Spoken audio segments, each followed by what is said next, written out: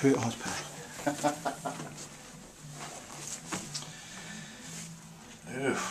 much to talk about. So when we're getting started, we know that our intention is to free the nervous system inside so that the body can heal. That we're not thinking segmentally, we're not thinking about moving bones, we're thinking about releasing the internal tension on the nervous system. And that the adjustment is a way to allow the body to heal, that we're not in charge of correcting or fixing the body, that the body is going to take care of that. And what we want to do is we want to release the tension on the nervous system. That's a job, that's a role. As a chiropractor, the healing is up to the patient. And we're going to start with the leg check. And we're going to view this short leg going long. That's our positive Deerfield check. And we want to be watching the pattern, and each person is going to have their certain patterns that they have, which we want to make sure that we get balanced out the best that we can. But on an ongoing basis, we're just going to be watching that to see, are we in balance? Is it getting thrown? Is the person undergoing some stressors?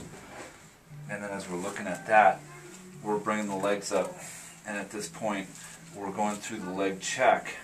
We're looking at how these are going to change, but then we're also looking at how's the tension then feeling right through here.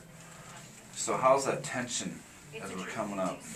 And we're starting to get some tension right here on this side. So some people will start, in lieu of having a blown out knee, you'll actually start to feel the leg tension actually, and that's a relationship with the pelvis, how that's expressing itself into the legs as far as distortion of the nervous system. And then as we're checking the legs, we're watching the pelvis. And we see that Pat's pelvis is popping straight up, because we should see that low back, the lumbar respiratory cycle, that as the legs are getting pumped, that it rolls and it releases and it relaxes. Now we watch that come up, and then we can see the pelvis going side to side. You can see that the pelvis releases from right to left, so it's coming up high on the right, and then it releases towards the left, and you can see the sacrum right there, and you can see this right there. That's tender, Pat? Yeah.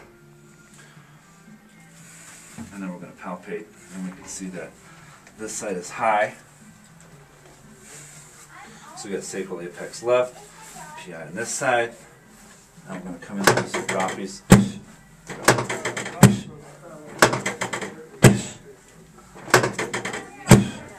Dorsal spine's compensatory. And we just want to go through and want to free that up.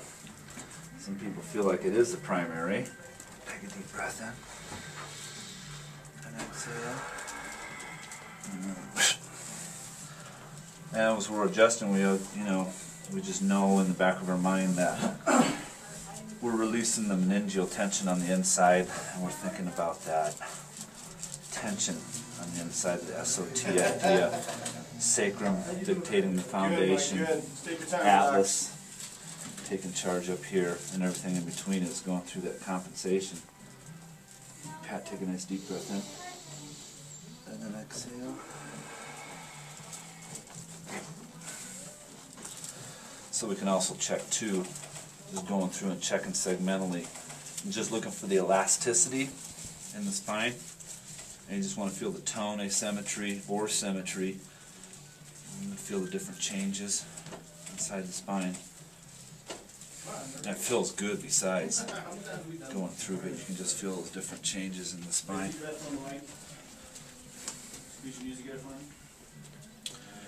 Go in and check. Usually this is happening a shorter period of time. And then we're going to make a decision. We're going to go through and we're going to scan through our occipital region right here. Look at the upper cervical, because upper cervical rules, have to get that cleared out. Another place I love to check through is right in the dorsal cervical junction right here. And we've got some rotation right here. And we're going to have Pat take a nice deep breath in. And then we're going to slide from inferior to superior. And then we're going to roll right here. And we're going to set that T2 right there.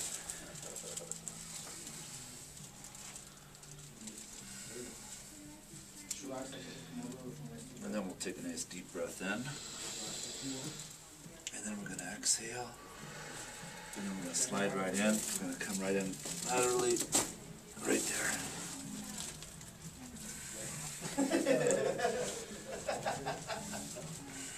That is a golden move for carpal tunnel and brachial plexus neuropathy right on this side pat.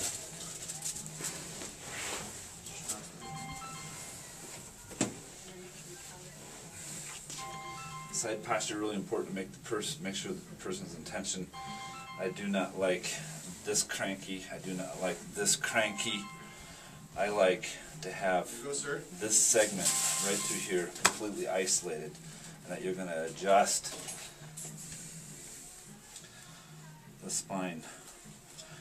And so we're going to be adjusting right here on the sacrum, and you can see that we're tying it all in right here, so that all the energy is going to be absorbed right here, and then right on the other side from your pad. So we take out this dorsal stretch. We don't want that. Start releasing it right at the tip of the pad.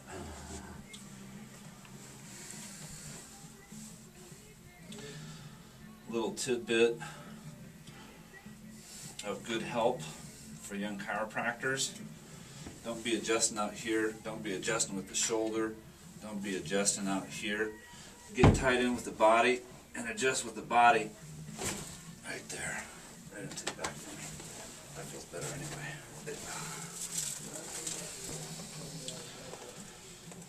And then we like to finish up. We've already got this cleared up.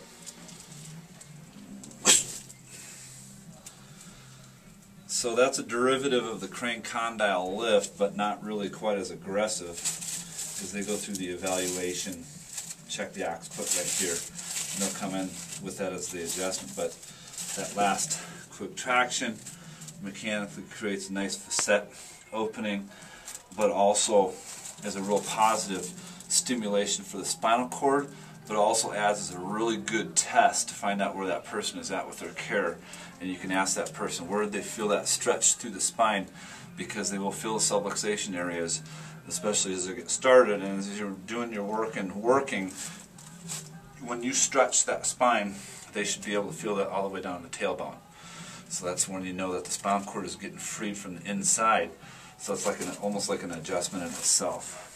How'd you like that adjustment, Pat? Awesome. Right on. I don't want to get it. Good. Well, I do want to get up.